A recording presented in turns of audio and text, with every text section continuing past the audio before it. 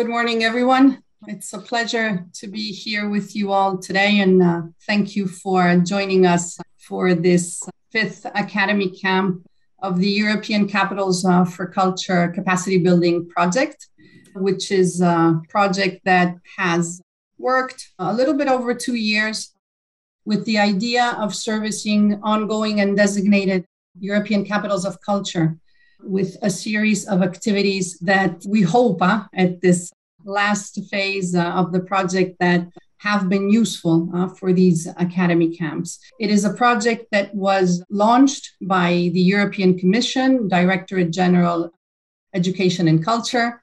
And to give the start of this academy camp, I would like to give the floor to Sylvain Pasqua, team leader for European Capitals of Culture at the Directorate General of Education and Culture at the European Commission, to say a few words of welcome. Thank you very much, Sylvain, for being with us today in the name of all of us. And please, the floor is yours. Thank you very much, Mercedes. And thank you also to all the members of the consortium who have been so actively engaged in this European Capital of Culture Capacity Building scheme. I know that you've been working extensively, also in very difficult circumstances, because it all began in October 2019. And by the time Europe was completely different. We were not thinking of what was ahead. We had no clue about the COVID-19 pandemic, which was about to start and to completely change our working methods. And of course, now, as the pandemic is a bit away, maybe it will come back, but we have also a war so close to our borders. And this has also an impact on how we work and how we want to include in our daily practices those people really fighting for the values European Capitals of Culture stand for, namely all the artists and cultural organizations in Ukraine. So I'm very happy to be with you today and to also discover the outcome of 2.5 years of work you've been doing with upcoming current European Capitals of Culture. And I would like also to say that this project corresponding to the raison d'être of the European Union, because it's all about transfer of know-how, knowledge between past, present, future European Capitals of Culture. And this is what you have also at the center of Creative Europe. The idea that by working together, you learn quite a lot. You try to avoid the mistakes made by others, but also to take advantage of the very good practices that have been developing. So, in a sense, what you've been doing in 30 months is really what the European Union is trying to do since its very beginning. So that's why this project is very important. And through the toolkits produced, through the podcasts also produced, I hope that the project will also help cities, whether they want to become European Capital of Culture or not, in further developing their connection with culture, the connection between culture, Europe, and the future development shaping of cities. So that's really a huge ambition. And I'm sure that we will all of us together discover along the 2 days of this final academic camp that is what you have been doing, and that is a huge legacy of your project. Many thanks. Thank you so much for being with us again, and Sylvain, and of course, Siri also, who's with us. Good morning, Siri from DGAC. Thank you very, very much for the trust that you deposited in the consortium that has led this project over these 2.5 years. Before delving into the program itself, let me pick up on what you have said, Sylvain. Indeed, this has been about working hand in hand with the European Capitals of Culture, and not only for. I really want to underline this, because it has been the backdrop to the project has been to understand how we could be of help, how we could accompany the ongoing and designated capitals of culture with a series of activities during these 2.5 years. So at the very start of the project, it was about understanding where there were gaps, where there were needs, and how we could work again hand in hand with the European Capitals of Culture. So this is a project that has been led by a consortium. I think that it's due that I speak in the name of the consortium. It is led by the European Association for Information on Local Development, in partnership with Culture Action Europe, ENCAT, the European Network on Cultural Management and Training, with InterArts, and with UCLG Committee on Culture. So it's been, again, also, the idea of a cooperation process, as you have said, Sylvain, also from the side of the consortium. Each one of the partners has put at the benefit of the project its know-how and its expertise. So we started from an analysis, a literature review, a series of surveys, focus groups to understand where we were coming from, where we were at with the European Capitals of Culture in terms of their needs of competence building, skills and capacities needs for their delivery teams. So that was the first big bulk of the project. And on that basis, we gleaned also the topics that were of interest for the design and implementation of a training program, which we have called the Academy Camps. The Academy Camps, there have been 4 plus 1 today, the 5th, 4 Academy Camps that, as you have said, Sylvain, were imagined in a certain way previous to the pandemic, but we had to really, be as creative as possible and energetic as possible and pool from all the resources that we had at our disposal to make things happen during a very difficult period. Indeed, the first Academy Camp on audience development took place in October 2020, which I think gives us an idea of, the challenge that we faced at that time to implement it with and for Elefsina. And from that, we moved on to Academy Camp number 2 on the potential of the digital for the European Capitals of Culture, but also, as you have said, Sylvain, beyond the European Capitals of Culture, for cities in general and for cultural projects and activities in general. We did that one also fully online with the delivery team of Chemnitz. And we arrived to the 3rd Academy Camp on international cultural cooperation with and for Vesprem, the European Capital of Culture, Vesprem Balaton. And at that point, we were able to do an Academy Camp that was hybrid in format. There are indeed some lessons learned from going fully digital, but we did want to maintain as far as possible the possibility of being in presence and working hand in hand with the delivery team. So Vesprem was done in a hybrid format, as was the 4th Academy Camp on community development, and creative projects, which we did with and for Timișoara, again in a hybrid form.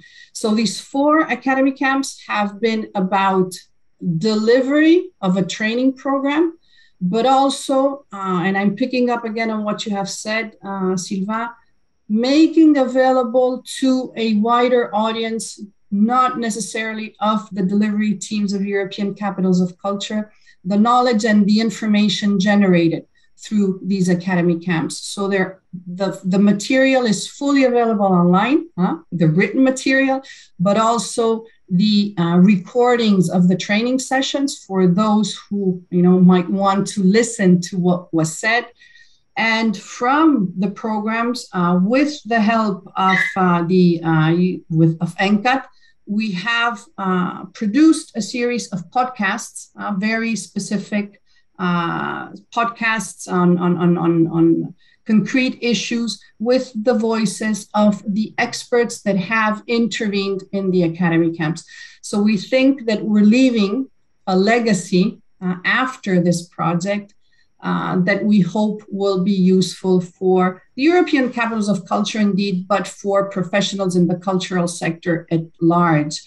Further to the Academy Camps and all of the material that has been generated, we have also provided a database of experts for the European Capitals of Culture.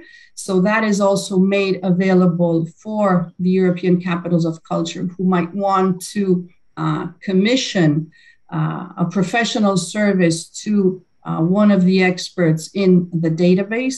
And finally, there is, of course, a repository of literature, research, documents that is also made available.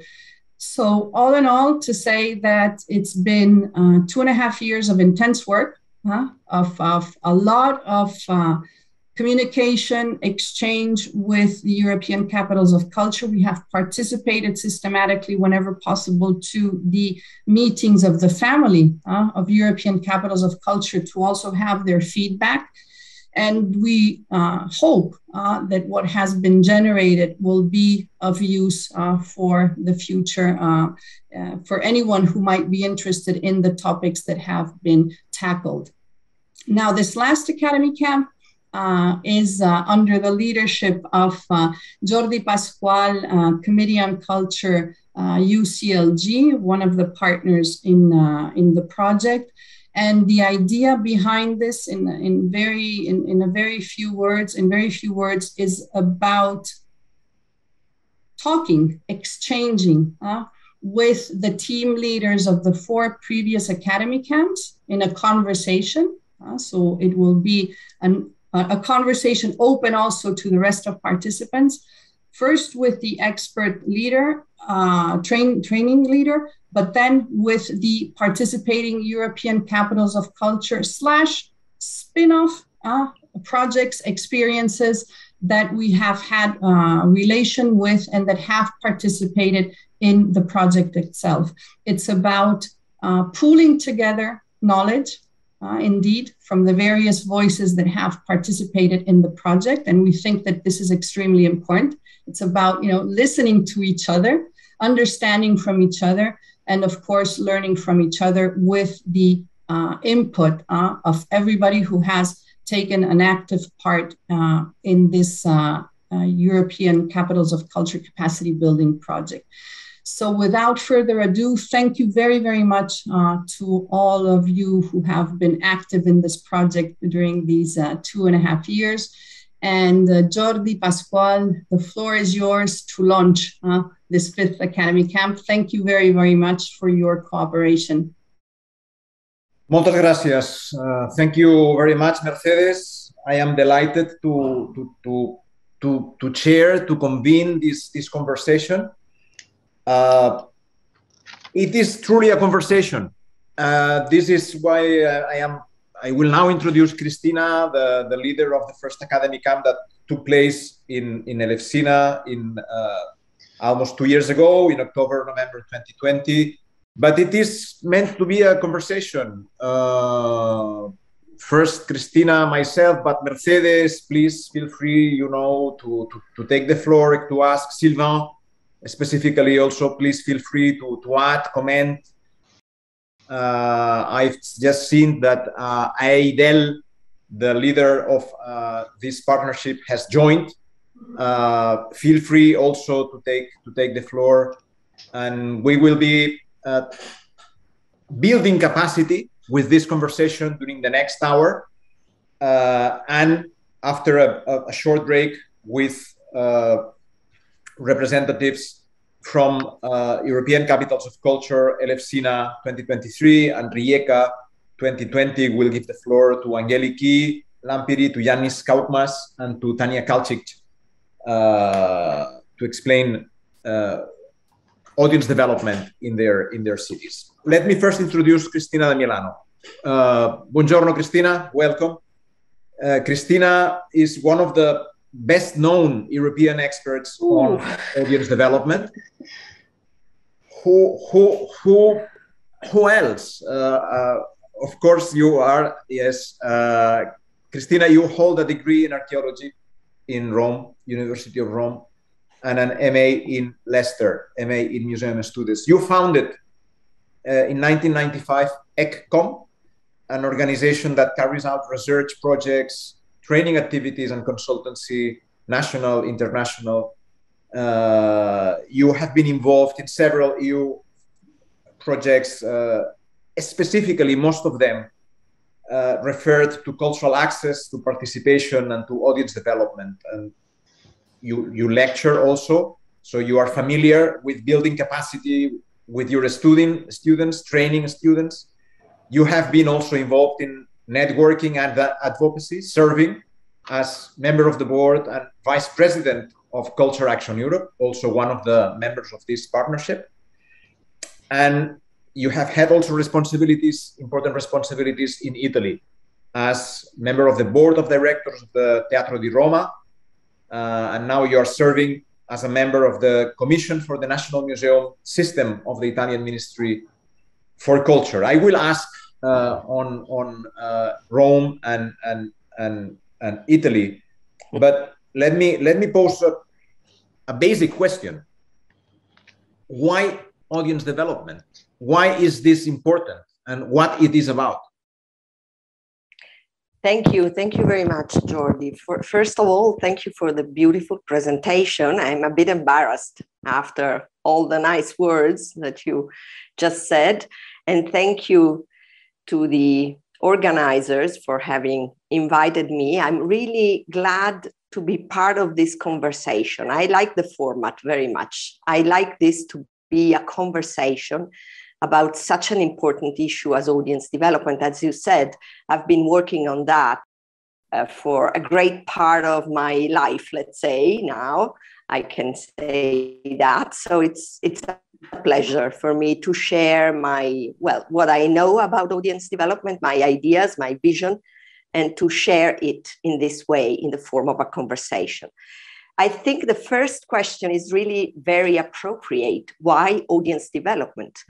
And actually, this is also something we discussed with Mercedes when we were planning the first academy camp with and for the Elefsina team, which, as Mercedes said, was about audience development. So why did we decide to start with audience development? I think the answer is strictly connected to the answer I'll give you about audience development in general. Well, I think that audience development is actually, the expression audience development as we intend it nowadays in Europe, which means a process, a strategic process of creating a strong relationship between cultural institutions, cultural organizations, and communities. So this is the definition, let's say, we are working with. And I think that such a concept is strictly related to a change of paradigm, which has been happening in Europe. Of course, we are talking about Europe.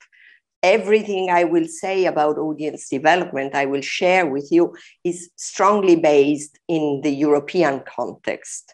And I really cannot say much about what's going on in other contexts, in other continents. So let's be aware that we are talking of Europe. So this change of paradigm, which is happening in Europe since, I would say, the end of the 90s, beginning of the years 2000, it's about putting people at the center of many different participatory processes, of legitimizing people to have voices in many different contexts. And this is happening also in the cultural context.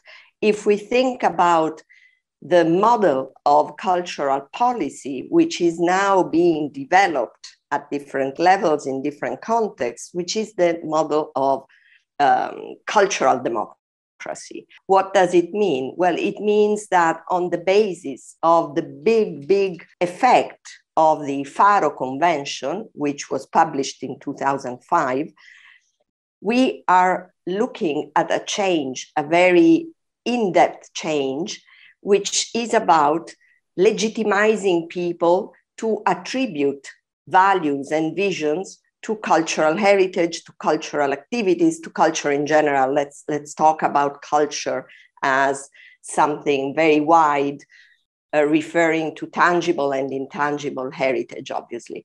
So if we assume that we are now in the middle of this paradigm change which is about cultural democracy, about active participation of citizens and local communities, especially, which is about legitimizing people in attributing values to culture, then we do very easy come to the conclusion that audience development is the answer to many questions that might probably arise from such a view of culture and cultural policy being a strategic process which should enable cultural organizations and cultural institutions to put communities at the center of what they do in a constructive and very lively dialogue, which does not mean that cultural experts or cultural professionals should lose their role, but it simply means that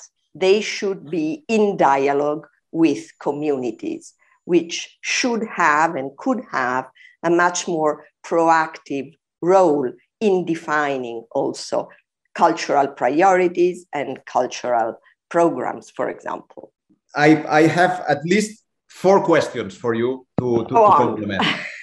But let me begin with I love the definition of audience development. Brilliant. I fully endorse. I love it. The relation between institutions, cultural events, including cultural events, I presume, and communities. Mm-hmm. And this is, you mentioned something related to a change of paradigm. In 1 minute, Cristina, what is the old paradigm about?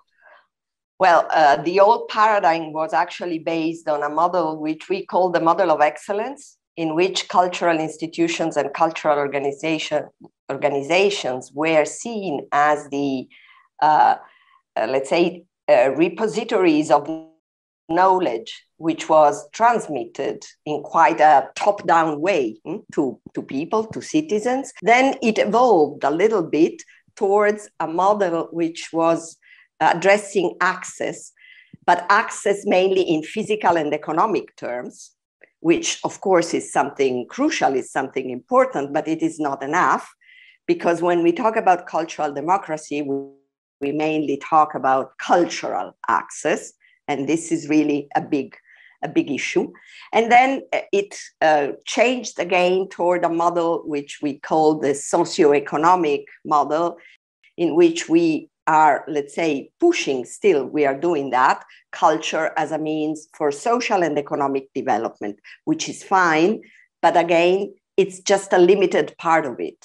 So these were the 3, let's say, paradigms that we have seen changing and evolving in Europe in the last 60, 70 years.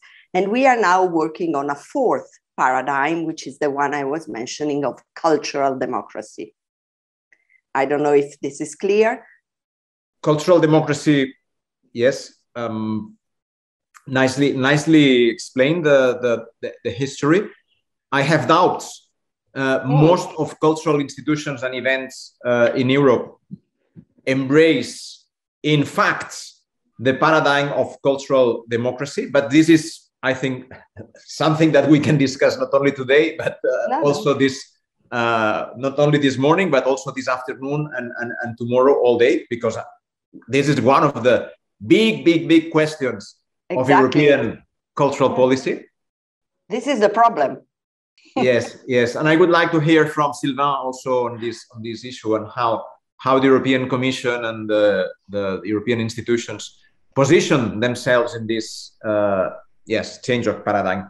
But let me go to the shaping of this new paradigm, because I presume that the Faro Convention has something to do with this change of paradigm. Can you explain what the Faro Convention is, who is, say, owning that Faro Convention, and how cultural institutions and events are related to this Faro Convention? Yeah, I will. So the Faro Convention, as I said, is a document published in 2005 by the Council of Europe. And is a document that, when I talk about it, I always say it's a sort of revolutionary document, because it is quite radical, and it implied a quite radical shift from the object to the subject, to make it simple. What does it mean? That, of course, the Faro Convention acknowledges the value of heritage per se, of heritage as such. And again, when we talk about heritage, we mean tangible and intangible heritage. But the Faro Convention goes a little further and beyond this idea of attributing a value to heritage, which is obviously recognized and acknowledged. The Faro Convention says those values, which we normally acknowledge as part of cultural heritage, are socially built. So these values are a work in progress. They keep on changing, and they are built and determined by communities.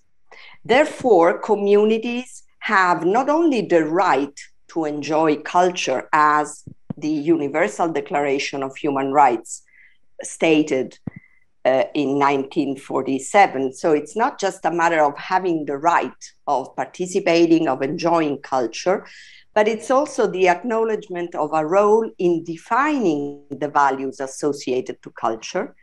And this role is placed in the arms of what the Faro Convention calls heritage communities, which are basically the communities living in proximity with heritage, whatever heritage, wherever we can find it. So they have the right, but they also have the duty to sort of taking care, participating in the protection and in the cure of heritage, because they are active actors. They determine the values and the meanings of heritage. So in this sense, it was quite a radical document which pushed the attention, made a shift of attention from the object to the subject.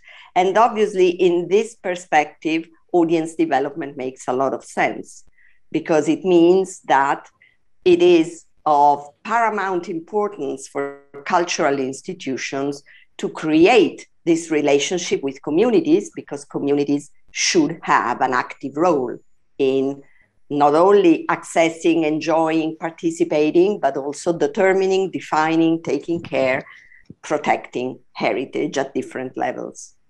That's very good. It makes sense. I understand the relation between cultural democracy, the Faro Convention, this change of focus between the object to the subject, the emphasis in people-centered. This was already in several of the, say, development theories in the 1960s and 1970s all over the world, the basis of endogenous local development. So it's good to notice that this is now firmly affirmed in European documents such as the Faro Convention. I must say, representing UCLG, it makes sense. It's fully coherent with our founding Agenda 21 for culture. So I fully understand. The tricky thing is that how this is implemented. You run a cultural organization, you run an important event that, let's say, it has an excellency mandate, show the groundbreaking creation, the avant-garde. How do you adapt this new paradigm, this duty to serve the community, to empower the community, with the duty to, say, carry on the excellency, if I may? Well, this is exactly the point. This is the crucial point. First of all, let me say that I think it's been very important that also the Commission has obviously sort of embedded audience development, for example, in programs such as Creative Europe, So I was part of a working group which delivered for the Commission a study on audience development in 2015. And from that moment onward, actually, the concept, the idea, the vision which is behind audience development has become fully integrated in the Creative Europe program. But not only in the Creative Europe program, I would say more generally speaking, in the vision of the Commission. I think this is already something very important for the implementation part, because of course, when you are looking for funding or writing projects, you have to start thinking, having in mind this idea of audience development as a strategic process. So it's already something which in a way forces cultural institutions and cultural organizations to think in a different way. So that's already something very important if we can embed a vision like that in funding schemes, for example. But then the risk is that audience development is misunderstood. And this happens quite often. I've been working with many institutions in the last 20 years which were keen to start a process, an audience development strategic process. But at the basis of their idea, very often there was the misunderstanding that audience development is about numbers, is about quantity, how many visitors, how many tickets sold, how many participants. And obviously the quantitative element is part of it, is part of the process. But I would say that the main feature of an audience development strategic process is the qualitative aspect, which means trying to understand the motivations behind people's participation or not participation, for example, which means changing completely the perspective, not just counting them, but trying to get in touch with them, to discuss with them, to include them in a wider discussion about the organization and the institution. And this is really the crucial point. So to go beyond the misunderstanding of numbers and to try to change approach. I think the magic word here is change. Audience development is a changing process. And in fact, we tend to implement it using many tools. One of them is the theory of change, for example, which you might be familiar with, otherwise we can talk about it later. But just to make it easy, it's about a process of changing the attitude, changing the way things have always been done. And this is really difficult for many organizations, which tend to be quite traditional and tend to be afraid of changes, because change is a wonderful word, but change can be dangerous because changing is also painful sometimes. And when you undertake a changing process, you might also get at the end some unexpected results, some unexpected outputs. So institutions and organizations need to be brave in order to really change. And this is the main obstacle I've always found when working with them on audience development. So the first step is, oh yes, let's do it. Audience development is crucial. It is important. We have to do it. We want to do it. We want to change. But when they realize that the change must be internal, so it's actually them who should change and not somebody or something outside. Well, maybe also somebody or something outside, because contingencies and external elements are also important. But the main change should happen internally. When they realize that, they sort of freeze.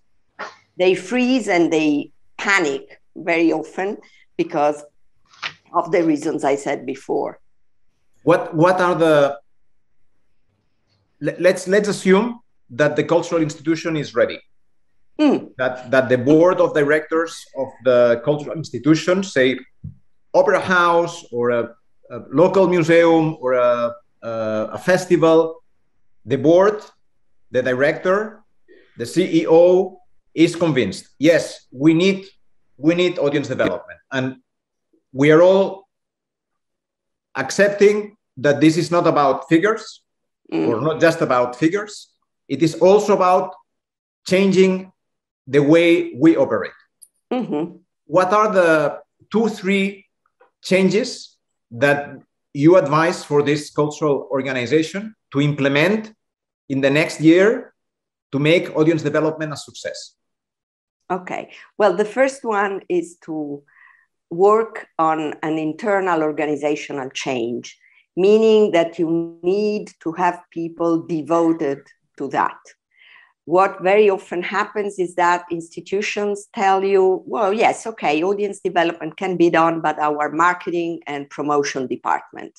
This is not about marketing and promotion, at least not only about marketing and promotion. So you need people trained, you need capacity building activities for your staff, and you need somebody, possibly somebody dedicated to that.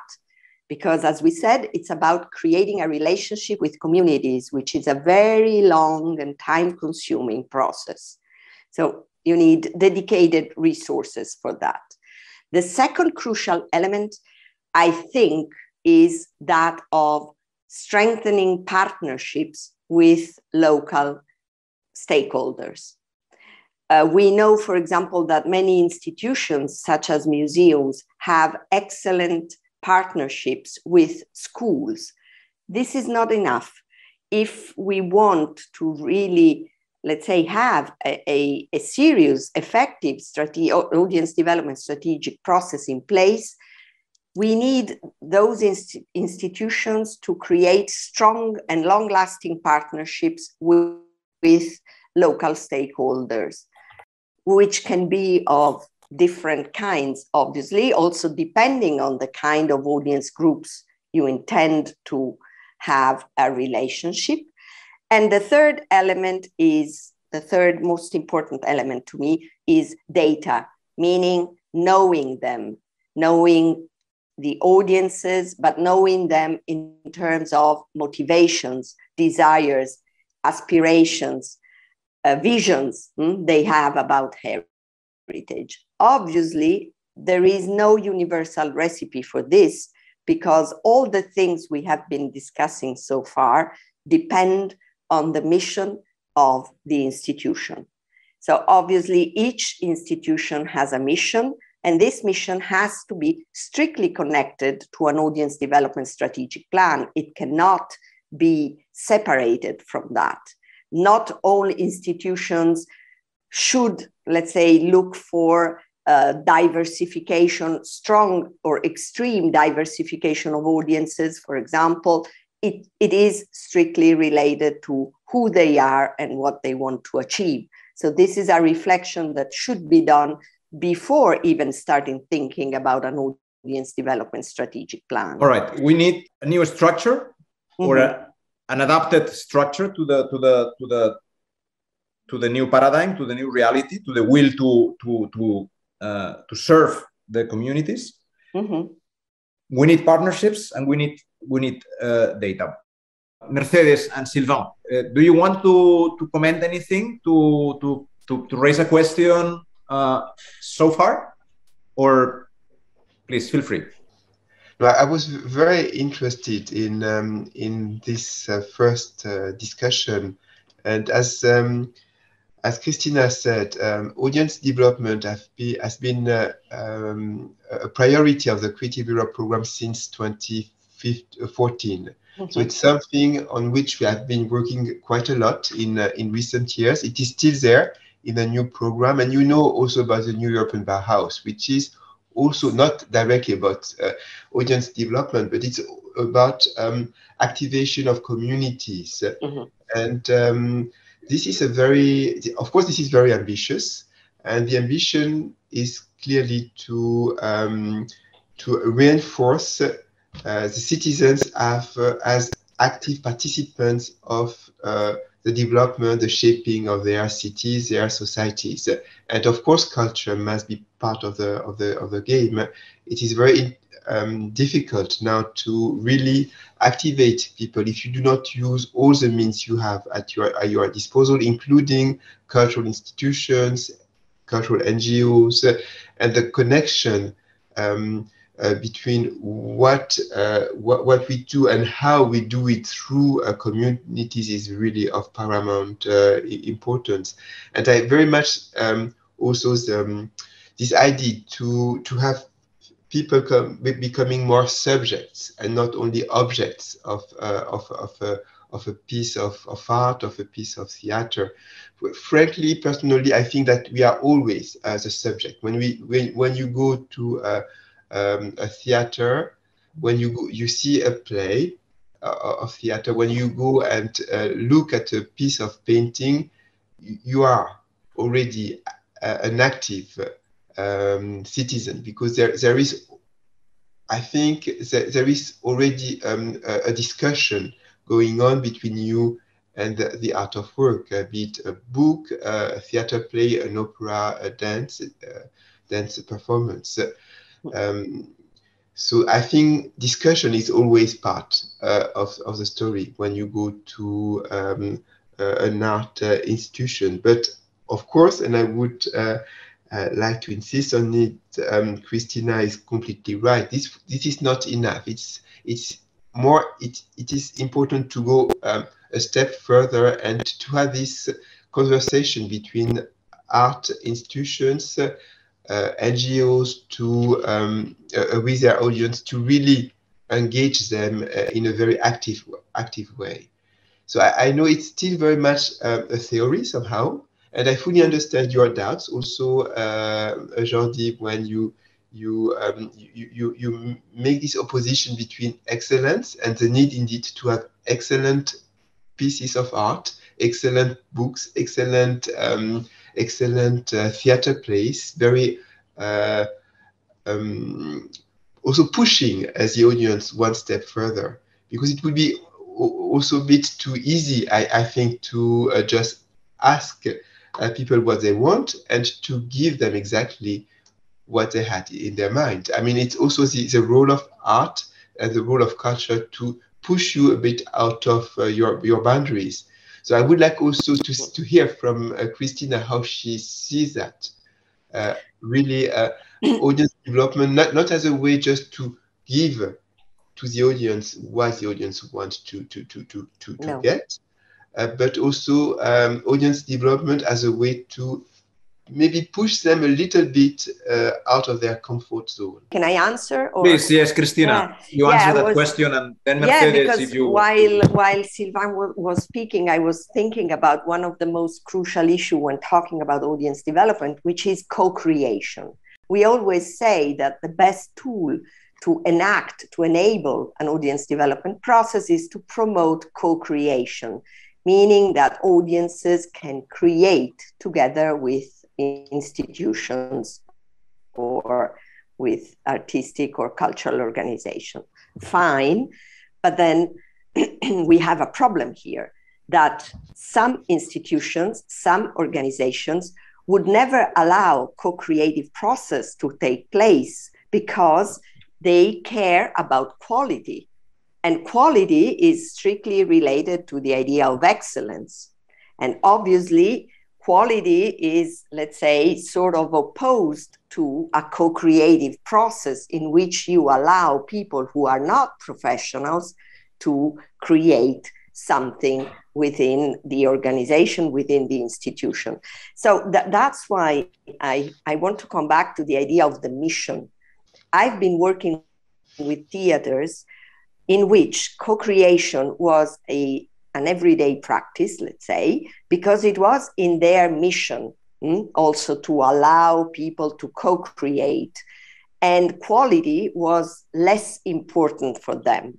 While other theaters or museums or other organizations will simply say, no, this is too extreme for us, because for us, quality comes first.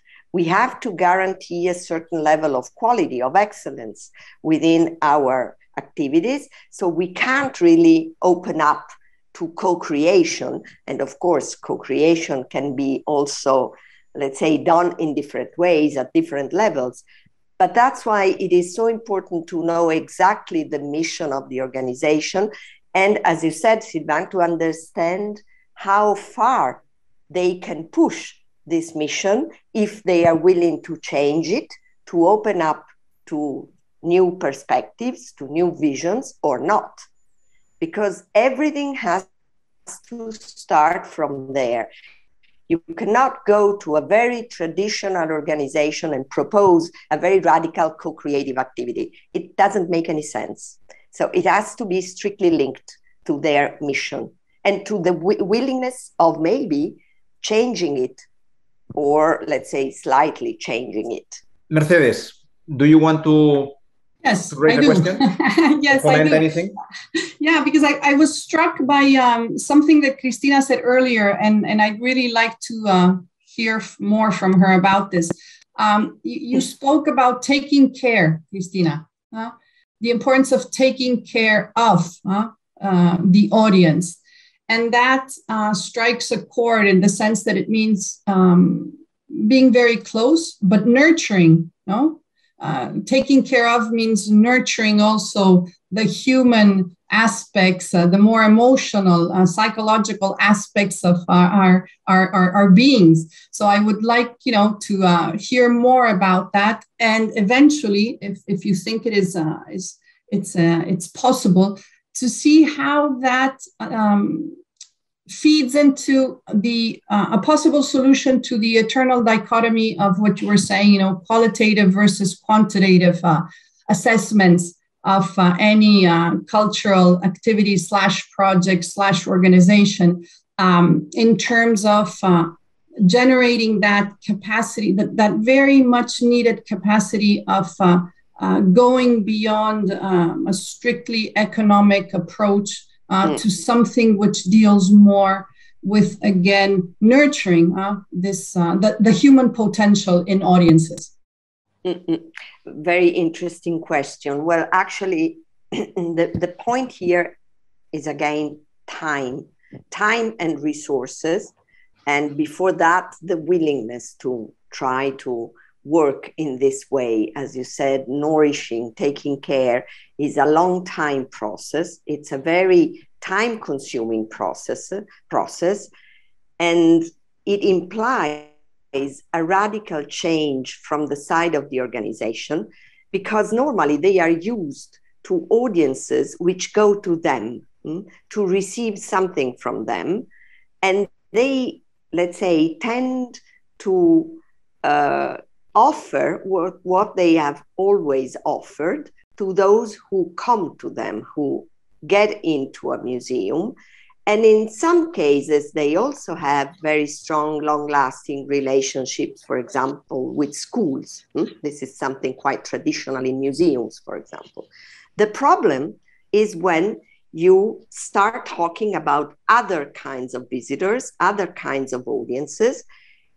And in that case, in most cases, they don't have strong, long-lasting relationship with them. So they need to create them. They don't have the resources. They don't have the time to do that. And in some cases, they also tell you, we are not social operators. We are not social professionals.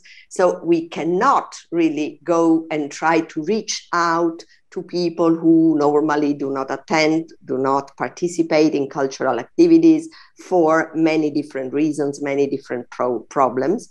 If they do not come to us, it's not really our duty to go to them, So it's really a matter of shifting the idea of what is the purpose of a cultural institution. And for many decades, they have been used to think it is enough if we open the door, if we guarantee physical access, if we guarantee economic, access through different means. But this is always the idea of opening the door and waiting for audiences to come. The effort here is to try to reach out and create stronger relationship with audiences who normally do not come. That's the point. And to do that, you need all these sort of different indicators that we were mentioning before, because numbers are not enough to tell you anything about those groups. but you need to know why they do not come, what is in their mind, what is in their hearts and in their thoughts, what is the relevance that culture has in their lives. So it's really a complete radical change of approach. And this is very difficult to be achieved, unfortunately. Very, very interesting. Very, very, very good. I want to raise the question of ECoC.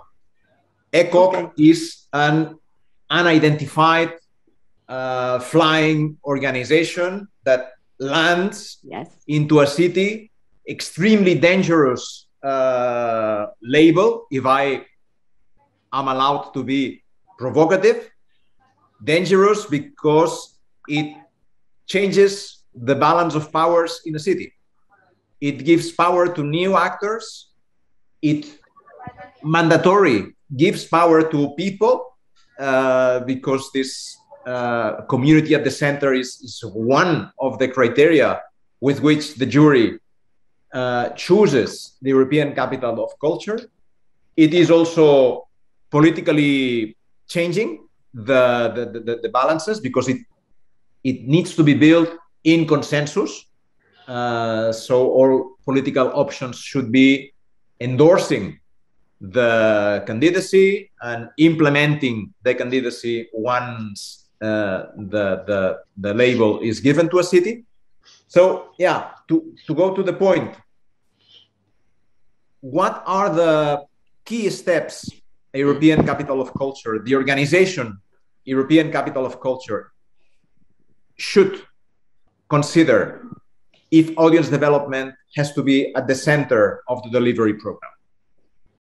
Okay, well, yes, as you said, ECoCs could be interpreted as an unidentified flying objects, actually. You're right, but I think at the same time, they represent a great opportunity in terms of audience development, a great challenge, because actually they are in the position of engaging really local communities in a common project, in a common vision, even though, of course, there are difficulties in implementing all this.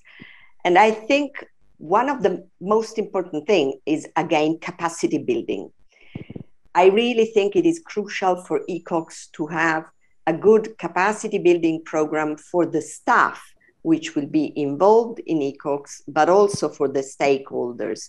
It is important that they all understand what audience development is, why it is strategic, which are the implications of audience development, and what is the background of such a concept. So I think it is essential as first step to set this common ground on which then we can discuss, they could discuss, and they could find maybe specific and personal, let's say, personalized solutions according to the local context. Again, no universal recipes. You have to contextualize this. Being an institution, to the mission of the institution, being an ECoC, taking into consideration the local context. So the first thing to me, I know that I'm boring because I keep on repeating it, but capacity building is essential. The second essential thing is the engagement of local stakeholders from the very beginning. Ideally, in an ideal world, even before finalizing the bid book.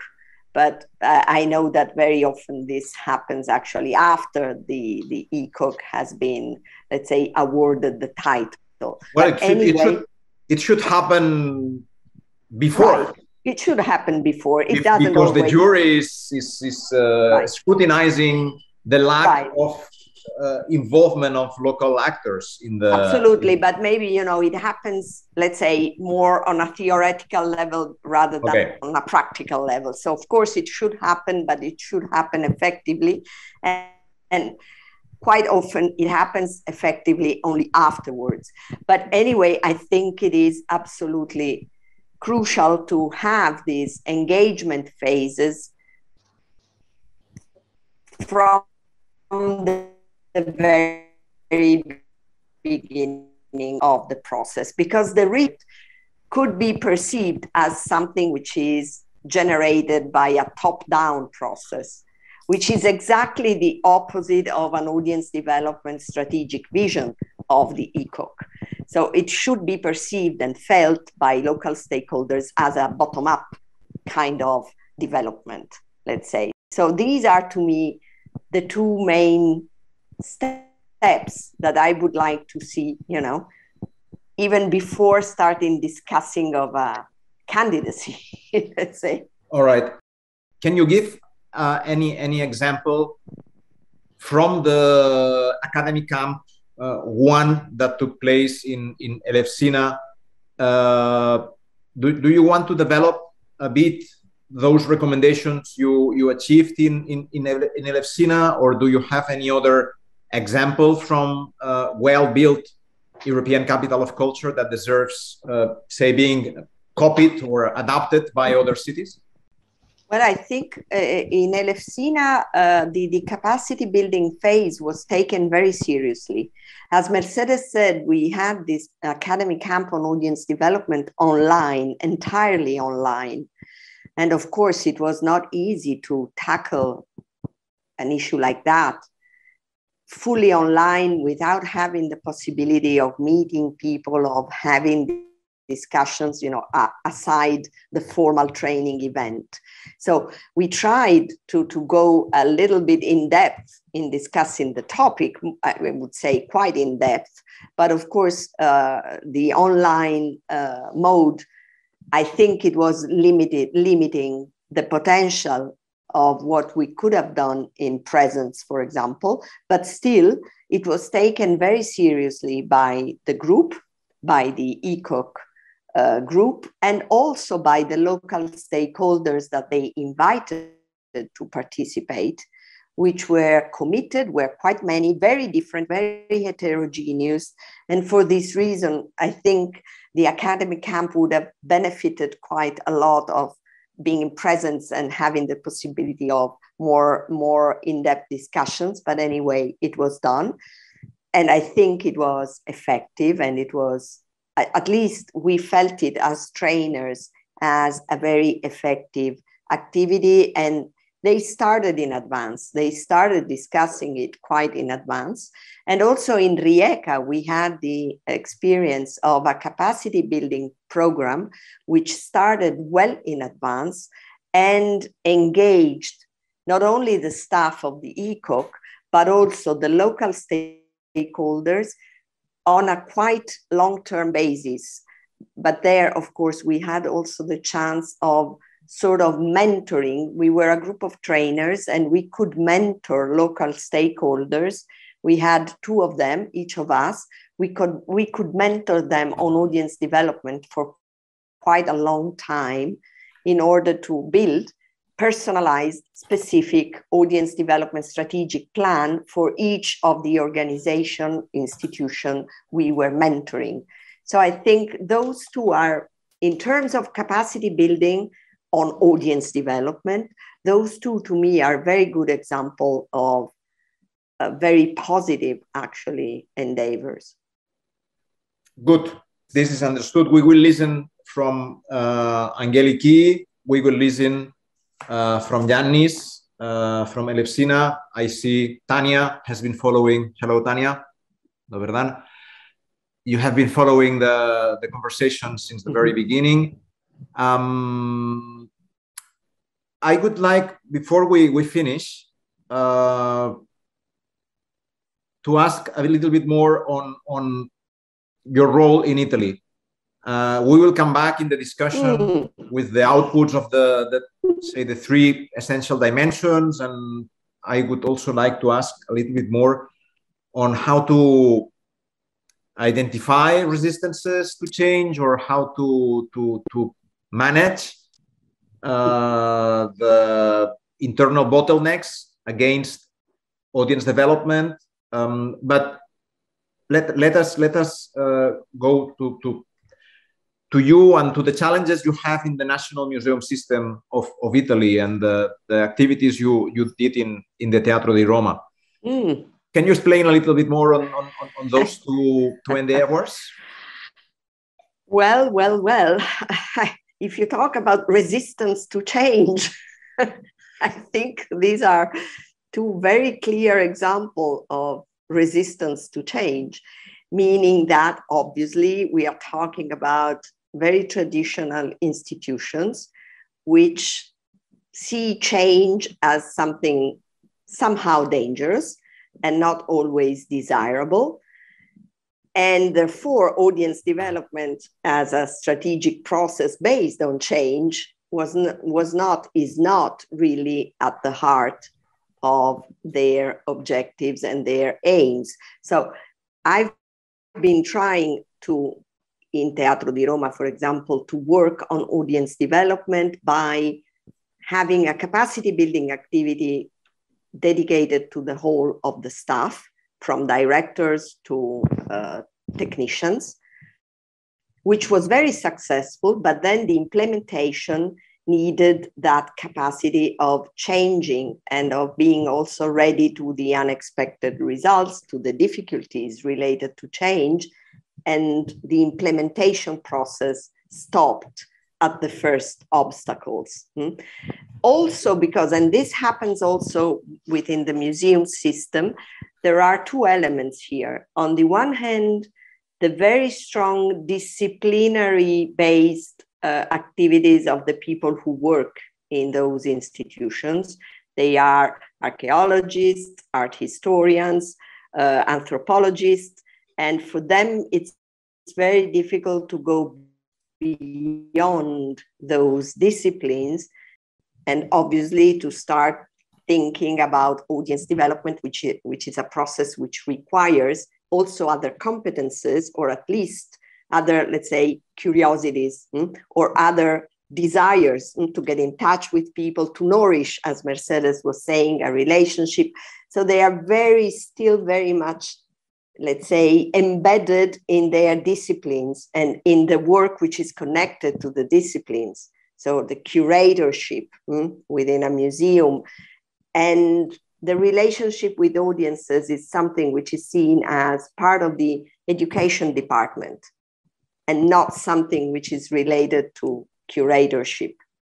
So it's really a problem of this very strong and strict disciplinary approach on the one hand, and on the other hand, it's resistance to change because change is painful. And it's also a matter of who is taking the responsibility for changes, which is another big issue, that of being accountable in a way and taking the responsibilities to activate changes. Yes. No, I am familiar with those debates here and there in Catalonia. Those debates, especially in the capital city, Barcelona, this is happening. This is happening everywhere in Europe, everywhere in the world where there are big cultural organizations. You are describing an average situation. Let me ask just another question, and we'll have a break. Or Mercedes, Sylvain, if you wish to take the floor now. The question would be, would it help if the boards of directors included non-cultural voices, say voices from the civil society that are in other battles that are equally important to the progress of society, such as environmentalists, feminists, activists for equality? Would it help this change? Of course it would, because diversification is not important only in terms of audiences, but also in terms of internal staff, internal members. So it would help a lot. I think it would really facilitate the process. I can give you an example. When we did the study on audience development, when we delivered this study for the commission, we also analyzed some case studies, and one of them which really struck me, and I still think of it every time I think of a good practice in terms of audience development, was the York Theatre in the UK, where actually they realized they had no young people among the audience, which is not really strange for a theater, but they started thinking, okay, why? We should open up to young audiences. We should try to have a relationship with young audiences.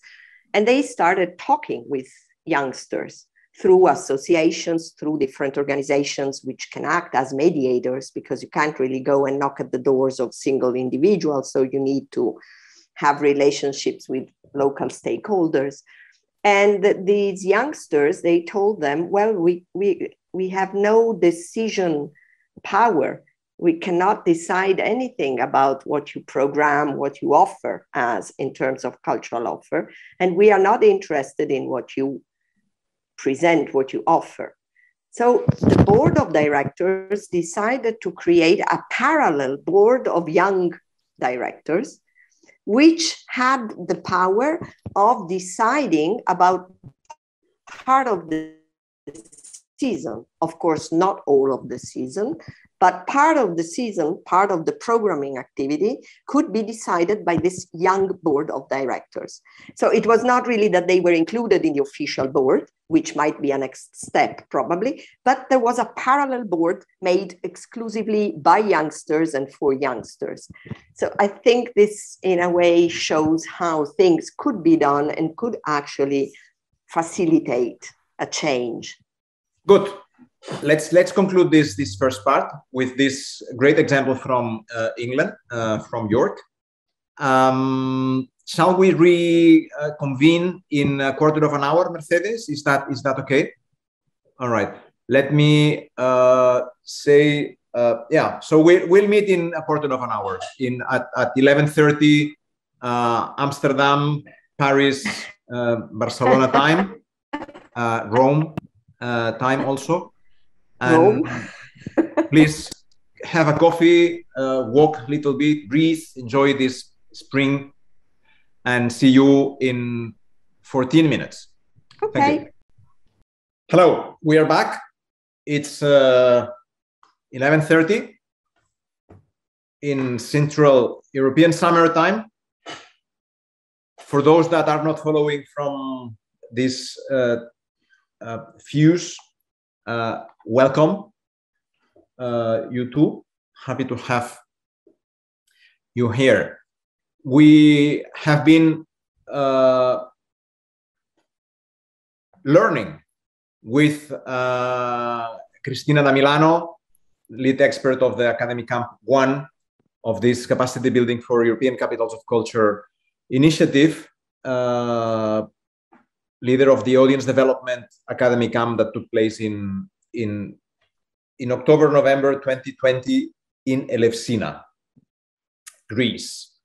And we have with us Elefsina, Greece. We have Angeliki, Lampiri. Kalimera, Angeliki. Great to see you again.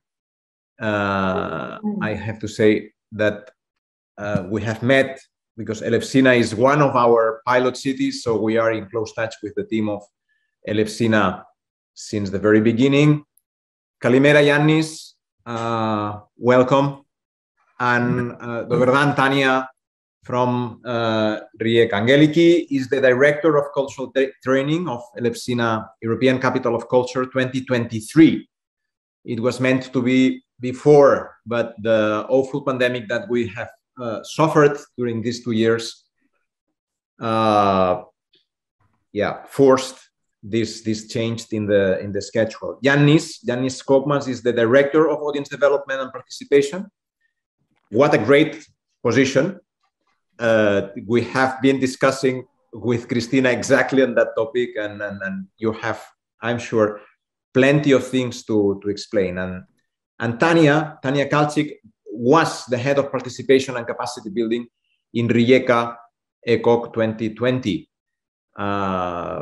Hugely affected by the pandemic. I'm sure, Tanja, you will be able to explain how the disease impacted over the program and how you managed to surf it, to survive during that awful year. Good. You will have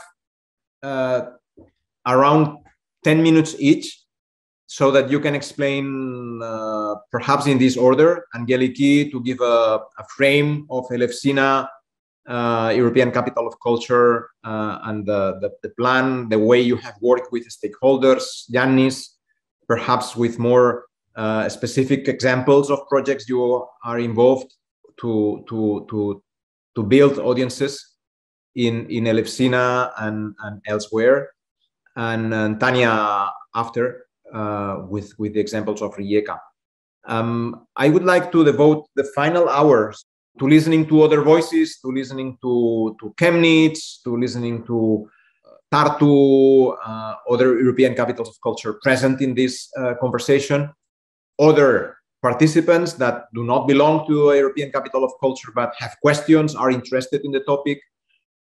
Angeliki, you have the floor. Hello, Kalimera. Thank you so much, Jordi, for the introduction, and thank you so much for the invitation. I wanted to begin just to do a short introduction of the city of Elefsina and the context where we are working, for those who have never been to this small city of 30,000 people. It's a really small city, but next to the capital, the Greek capital, Athens. So let's say that we are really close to an audience of approximately 5 million people. Elefsina used to be one of the 5 most important sacred cities of antiquity. So you can imagine that inside the city, there is a huge archaeological site in the center of the city, something that it's not very usual. It has, of course, it's also known for, as it was the birthplace of the tragedian, the ancient tragedian Aeschylus, and it's a natural port. So let's say that it was strategically, let's say, it was selected and was transformed from the 19th century and onwards into a productive engine of Greece. So inside the city, someone can find abandoned jewelries of cultural and industrial heritage. So abandoned factories, let's say, that were bankrupt somehow during the history of the city. But also you can now find a lot of heavy industry, logistic cluster that is located in the city, and more or less the 30% of the industrial production, the national industrial production, is still produced here. So let's say that it was selected to become like the industrial zone of the region of Attica. The signs of industrialization, of course, are prominent on the body of the city. It's affecting it, and often it's creating this perception of a place, this, let's say, stereotypical image of the city, that is a polluted city, a dark city, but let's say that who is visiting it has another perception of it. Of course, the city has faced a lot of ecological destruction. It's facing a lot of environmental challenges. And on the other hand, as many people came to the city to work in the industries, let's say that it's a city of immigrants, financial immigrants, and not only, as there are 2 refugee camps in a close proximity in the city. And also now, for example, one of it is hosting Ukrainian families, for example. So the people that are living in the city are somehow migrants, or of the past or of the present. Let's say that what we are trying to do, and one of our main goals, is to create ways and methods of access to culture for communities that usually are staying aside. And we are trying to offer a step for further integration in the society through culture and through cultural activities. We are also trying to promote societal resilience and to enhance social inclusion through cultural programs, but not only, and especially for people with disabilities, people that are belonging to different minorities, and also people that are belonging to socially marginalized groups. And also to create this kind of dialogue between all these communities that are situated in the city. Of course, I can pass the floor to Yannis, who is working together with the community to go on with different kind of examples and how we are working. Thank you, Jordi. Thank you for the invitation. So as we know, European Capital of Culture is a challenge. It's something that it has a short duration, but all the citizens of the city have high expectations. It is something that the citizens of Elefsina especially expect a lot. But also they are so proud about it. It is as we know. As we think about it, as we work about it, it's not for 1 year. It's not about the year of the title. It's not a celebration for 1 year. We're trying to communicate it as a process. We try to speak with the people, with communities, with all the citizens, trying to say that, okay, it's the celebration title that all we will celebrate, we hope that everybody will participate in our program. But for us, the main bid is to all this year, all this effort that we are doing as a small team in Elefsina is to be a transformation, a transition. Transition, especially, it was the key word in our artistic program of us. So this is something that cannot be done without the participation of the citizens themselves. Let me say to you a few examples of the ways that we are trying to involve the citizens to our program. When I say our program is, okay, it's the institutional program, but we're trying to do it common. So last year, in June of 2021, it was the period just after the 1 year, the first year of the pandemic crisis. So it was a time that we could do something. And the first thing that we've done was to have a play, a theatrical play, especially the emblematic poem of our national poem, Dionysios Solomos. The name of the poem is The Free B-Side. So it's something that came to life with the contribution of the residents of Elefsina and the surrounding areas. It was directed by Eleni Ευθυμίου and has a participation of the Philharmonic Orchestra of the city, the municipality of Elefsina. All the play took part at the old olive mill of Elefsina and trying to captivate the audience by reviving the struggles for the liberation of Greece. Last year was the 200 years from our liberation. So it was something that also we're trying to give voice to the 55 citizens of the city that plays. It was the poem, but also in this poem added texts from them. And it was something that it was crucial because in our modern reality, where people with special needs are marginalized and people who do not follow social norms fall victim to physical and psychological violence, and also about the women's that continue to fight for equality.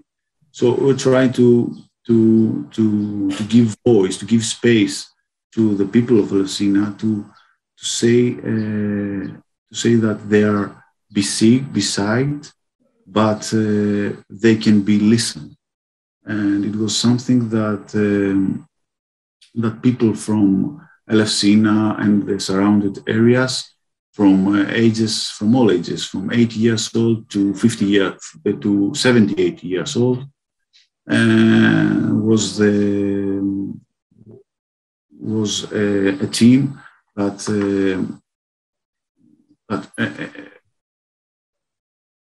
gave the voice of the Elefsinian citizens in the middle of the the pandemic crisis. So it was something that was so crucial for us, because it was the first time not after in the middle of the crisis that they took part. It's one way that's the way that we're trying to involve people to our program. Also, I want to say that 2 weeks ago we had Spring Forward. Spring Forward is the most important European contemporary dance meeting, and organized by us and also by the Unitiva, and also the largest European network for contemporary dance airwaves. So the last performance, we had 25 performances here in Elefsina, but the last performance took place also in the Old Olive Mill with more than 2,000 spectators, that they giving a standing ovation to the artists and the participants of the Grand Bolero performance, the performance by the famous Spanish choreographer Jesus Rubio Gamo. And also there have been also volunteers, also citizens of the city of Elefsina that they take part. So you can see that we try the citizens to be in our artistic program, to participate, to have voice, and to have the confidence in front of 2,000 people that they can do it, and they can be a part of transition and part of transformation of the city. We are not only audience, we're not spectators, but also we are participators, and also we trying to design our program. And that's why we believe a lot to the youngsters. This is another project that we are trying to enforce youngsters to do their own team, because as you said before, Elefsina 2023 will be for 1 year, but we hope that 10 years after, those youngsters will be at the key positions of the municipality, of the city, and having the opportunity to do their dreams, their artistic inspiration action. And that's why we have a program named Voices in the City, where we're trying to cultivate the ground, or to leave the ground cultivated by the youngsters, and in order to be listened. And that's why one of their first actions was to struggle for a skate park. And I think that happened 2 years ago, and I think that in this year we will have the skate park with a donation accepted a donation. And we're trying to enforce them. So we also doing capacity building programs. We're happy that we participated in the Audience Development Academy program. And that was an opportunity for them to be a part of the team with experts and design together, and to identify the creative youngsters, and not only of their city, to have a cultural mapping and creative mapping of our city. So they've done it, and 3 Sundays ago, we've done a meeting, and they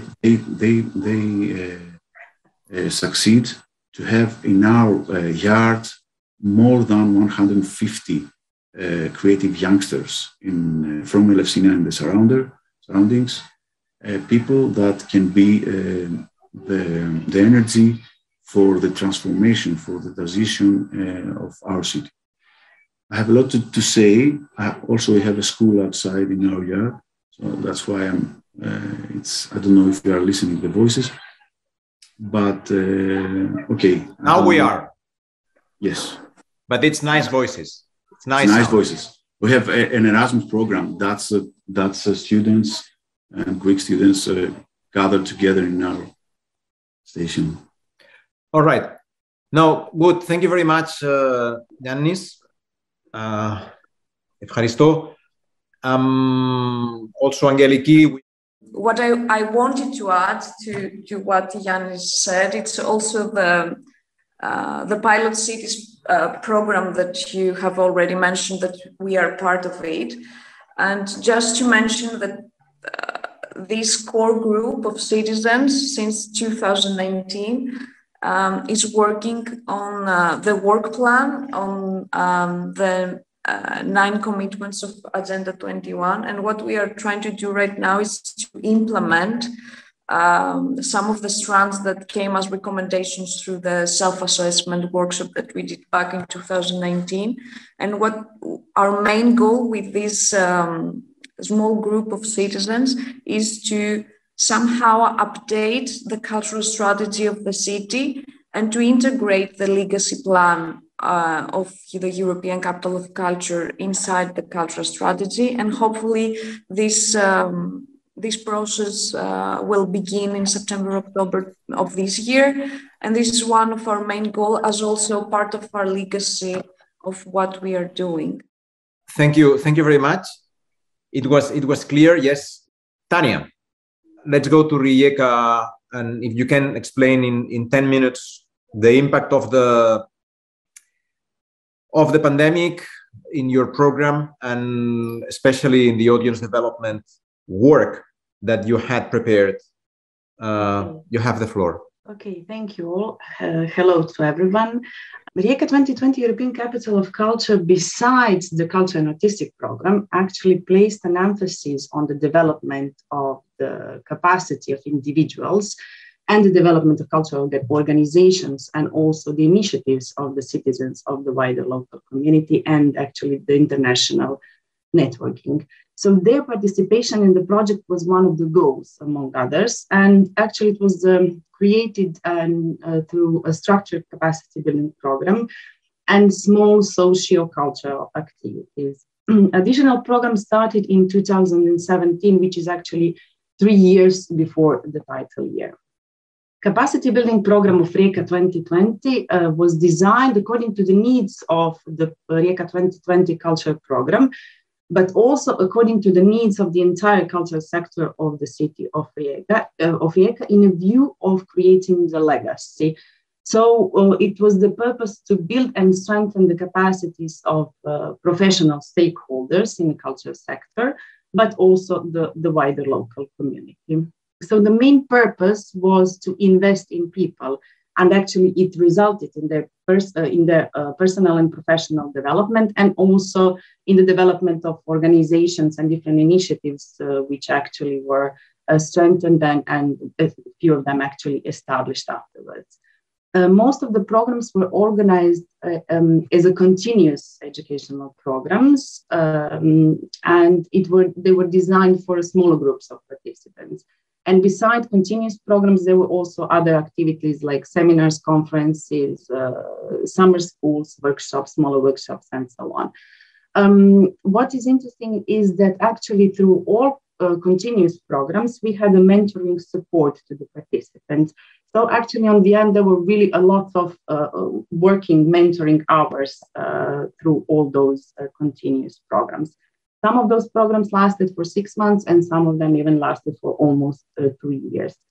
Main methodology actually that was used was appropriately designed for adults. So actually the trainers in most of the programs could connect the learning experience to what actually the participants already know. And there was a support from the trainers in the process of personal learning of the participants, in their self-reflection, and also in participants' complete project examples and organizational development. So different participants took part in the program. There were representatives of NGOs, initiatives, non-formal initiative groups of the citizens, cultural institutions, representatives of the Ministry of Culture, of the local city authority, and employees of Rijeka 2020, and partnering organizations of Rijeka 2020, and also the ones who were not part of the project. So as everything started in 2017, there were really a lot of participants going through the program, and it was on the end approximately 1,500. When we introduced the topic of audience development in Rijeka, that concept was not yet defined, and actually the audience development practices did not exist in their full potential. So the process started in 2017 with a seminar, applause please, and we gathered representatives of NGOs, cultural institutions, local city authority, and the Ministry of Culture. And they all decided together to undertook the learning on audience development practices together.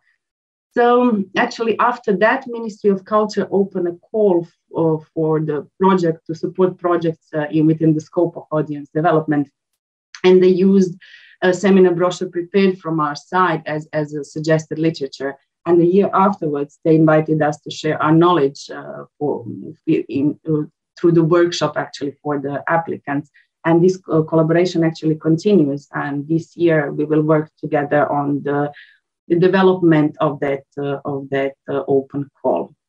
So thanks to Alessandra, we had really great continuous capacity building program that lasted for almost 2 years, as Cristina mentioned. So participants, beside actually attending the intensive workshops and beside going through really intensive and really important action learning sets, and they had the opportunity to work with their mentors. So each of them had a mentor with who they were working for almost 2 years. So as a result, it's not just that we had so many organizations with defined audience development plans or strategies within their organizations. So actually, the city of Rijeka is the only city in Croatia that actually has so many organizations with defined audience development plans and strategies. But I would say that the legacy are people who are audience developers who are working in those organizations, in those organizations, because they can actually think through audience perspective. And it really takes time to understand what audience development is. So it's really necessary to take time for that whole process. So, so I would just mention another great example, which is a national theater in Rijeka that at that time opened a job position for audience development manager. And she's still employed there and she's obtaining that practice.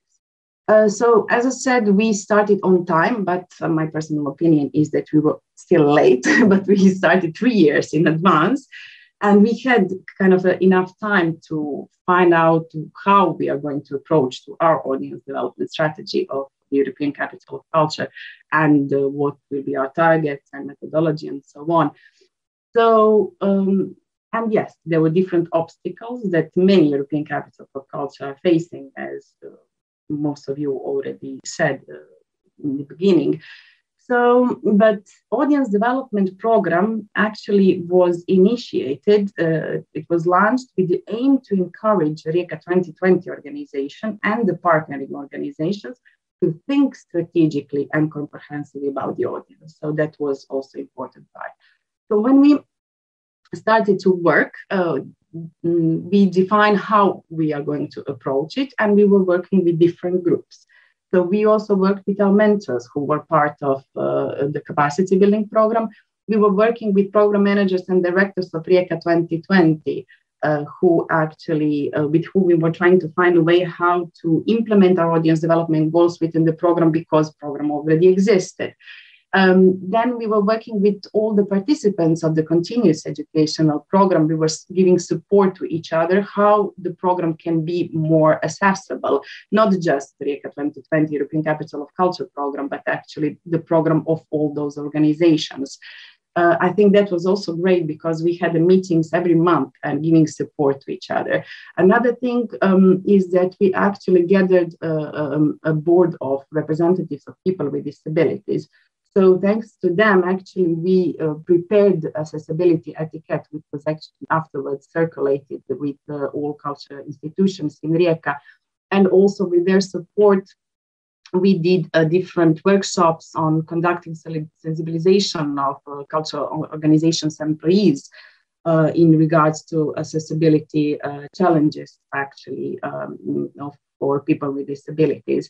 Also, with their support, we did small interventions in public spaces, and we did the mapping of all cultural venues in Rijeka and gave the recommendations how actually those venues can be more accessible. And of course, we worked with the schools, which is normal. Everyone are working with the schools. So we managed to find a way how to implement the program in the curriculum for the following year. And the volunteers and so on. And there were different groups. There was also a citizen committee who was deciding upon project proposals of other citizens and the business club and so on, but they were not directly involved in defining our audience development strategy. I would say they were kind of a method. So, and yes, we all need to know for who we are preparing the program. And to do the segmentation, we need to have some data results. Unfortunately, we got research results in 2019, which was just 1 year before the title year.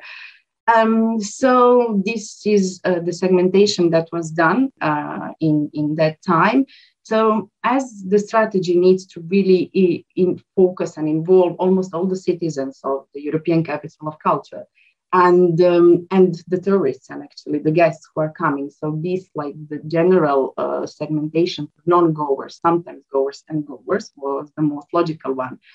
And actually, when we got the research results, we were able to then broad segmentation to narrow it by intersecting these three dominant levels of motivational categories, actually, of cultural consumers. So as we got it quite late, then we were trying to find a way to understand each segment of group and how actually bring them to the program and bring program to them. And of course, we defined our audience development goals and the tools, how are we going to achieve all that. And when we started to implement our audience development strategy a bit after the opening, unfortunately, the pandemic started and everything changed. Afterwards, we can talk about it, what happened, but unfortunately, the planned audience development strategy was not implemented in such a way. So my question for Jan would be, what is the audience development in the context of European Capital of Culture, and how can European Capital of Culture cities prepare their audience development strategies? I think this is something that most of European capitals of culture, are asking themselves how to approach it. So we all know from the beginning that it's so important to know for who you are preparing the program. So in European Capital of Culture context, you need to know who is your audience. So they are the citizens and they are the visitors. And it's really necessary to find a way how to approach them and involve to become an important part of the European Capital of Culture project. People are the legacy, and it's necessary to find a way how to bring them close to the project. So I would say the capacity building program is crucial, and I would agree with what Cristina was saying before, because the empowerment actually that occurred through our capacity building program, not just audience development, but actually through entire learning through European Capital of Culture project with individuals, actually, is the evidence of the importance of the empowered individual. So this kind of an empowered position teaches one about the distribution of power, and actually it's about culture belonging to all and not just those privileged. So I think it's the most important, this individual and personal development. And non-cultural activity can be created if this individual consciousness actually is not given. So this connection between people is really, really important in the context of European Capital of Culture.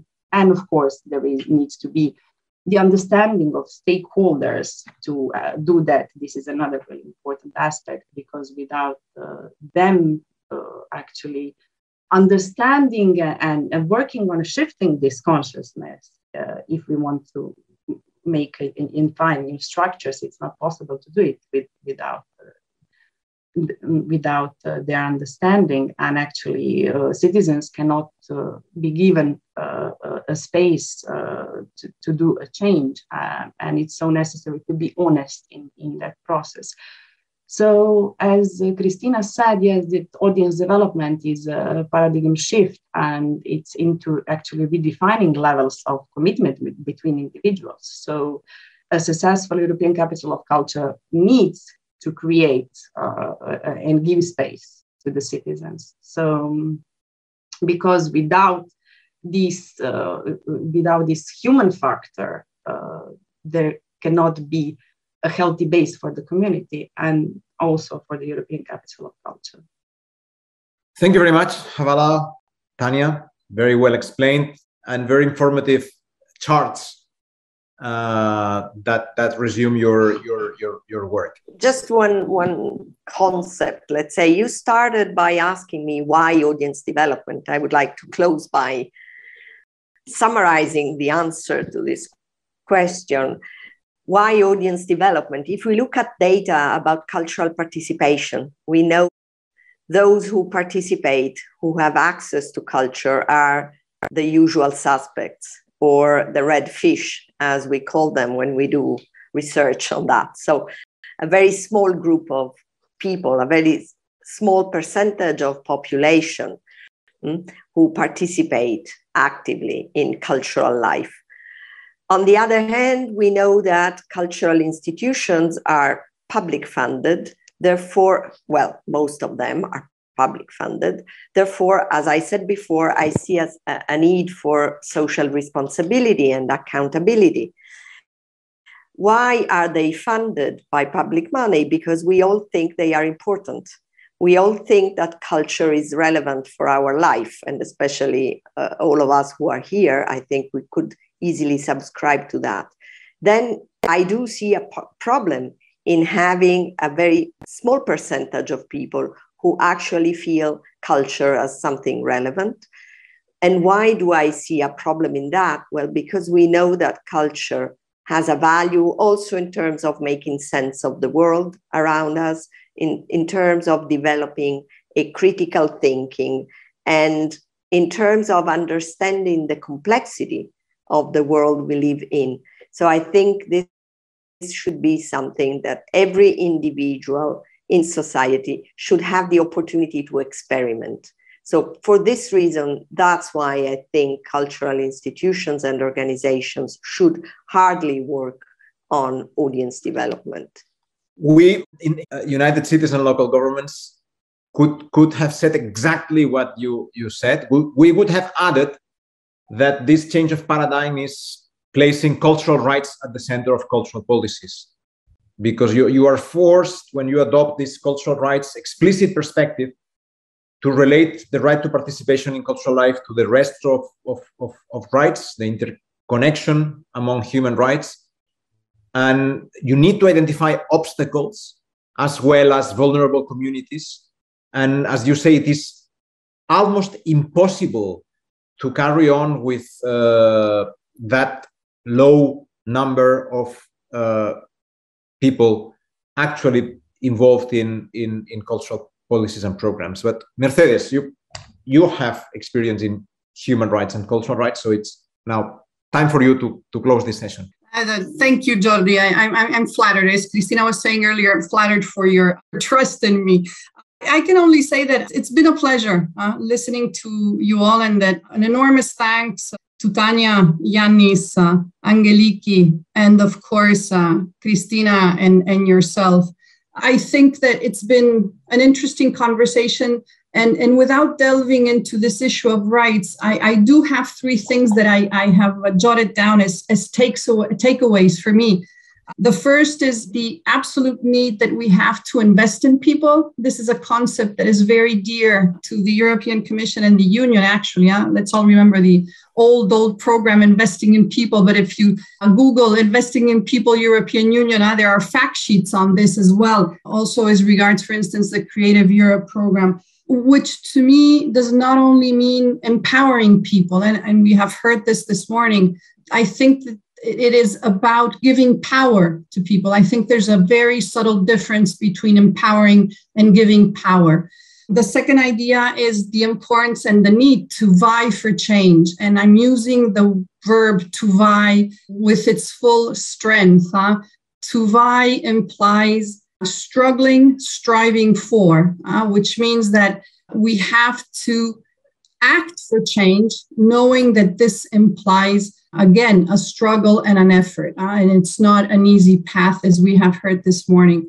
And the third thing is, well, the importance of taking risks.